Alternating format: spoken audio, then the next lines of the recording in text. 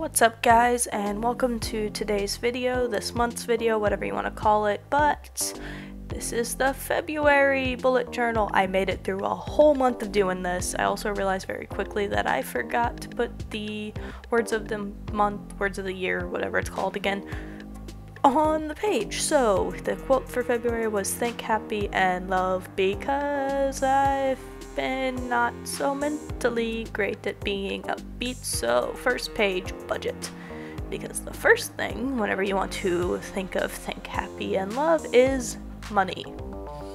There's logic there, I swear.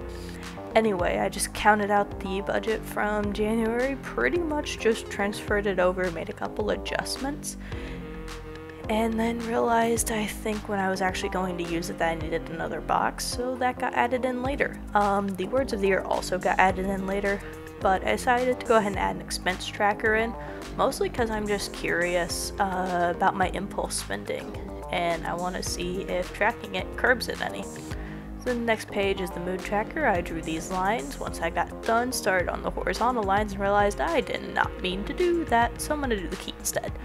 So then I fill up the 28 hearts and just tried to ignore the fact I spent like an hour and 20 minutes on this page when I was designing it because I could not get these hearts to be the same size.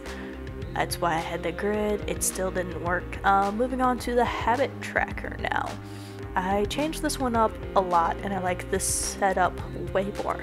The daily coloring in is wonderful. I love it. It makes me feel like a child, so I enjoy coloring everything in. So I moved some things into the dailies and some things that were the weekly or a couple times a week, I gave them their own set. So this is the weekly. It's just Monday to Sunday, and I have 3 different things I want to make sure I do at least once a week, and then 2 to 3 times a week I have 4 different activities I wanted to do then. And this awkward square thing, I can't draw circles to save my life, and I don't want to go buy a compass, so they're squares. Minecraft has broken me. But this is the 2 times a month one, so I divide it into 8 sections. One section is kind of like a key, but there's each day of the week, and then each week of the month. We can just kind of color everything in so that this page should be super colorful by the end. And then I just added in the key, looked to see what was next, realized it was just kind of make it as you go, so I decided to go and erase all of the pencil lines now. Realized once I had the brush markers down I couldn't really do that, so I made sure to erase the titles for each page and then use the brush marker to fill it in. This was a mess to clean up afterwards, if I'm being fully honest. So I kind of grabbed this light peachy, I don't know what color this is, I just grabbed everything related to pink and purple, and those were my colors for this month.